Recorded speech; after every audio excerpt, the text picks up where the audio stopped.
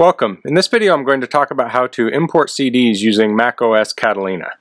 So in previous versions you would use iTunes to import music, and they've gotten rid of iTunes and now they have a music app. So you can go into your hard drive and go into your applications and you can start typing in music, and you'll see this music app here. We'll double click on that to open it. So the first thing you want to do is go to the music menu at the top and go to preferences. And now you want to go down here to when a CD is inserted, choose import CD and eject.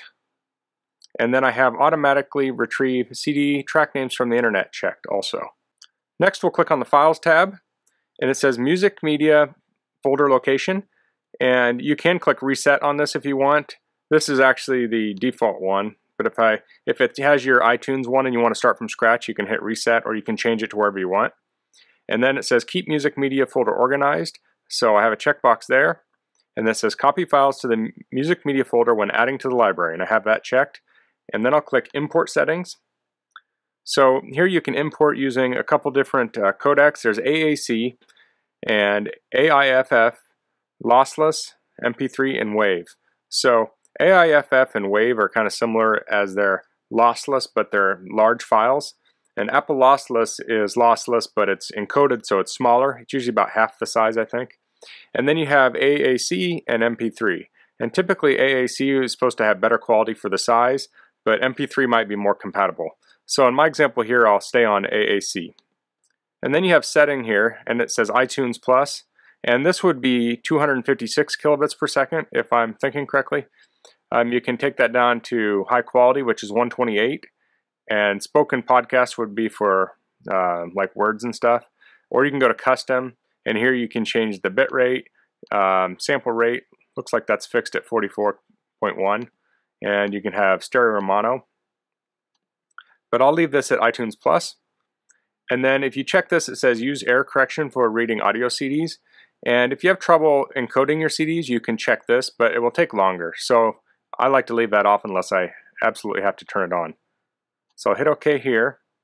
Next I'll click on Advanced, and you see this, it says automatically update artwork. I'll check that, so that'll download the artwork for the album I'm importing.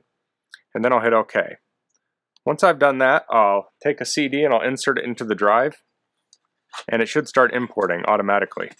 So I'm using the internal drive in my 2012 MacBook Pro, but you can use USB optical drives. But I was trying it the other day with Catalina and it wasn't ejecting automatically, so I don't know if that's a bug in the music system or if I have an incompatible optical drive.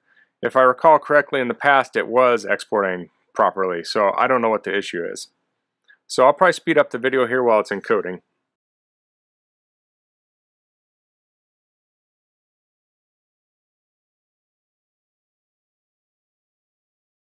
Okay, so that's finished importing, and like my USB external drive, this is not ejecting either, so I'm guessing this is a bug in the latest version of music, so hopefully they fix that for future versions.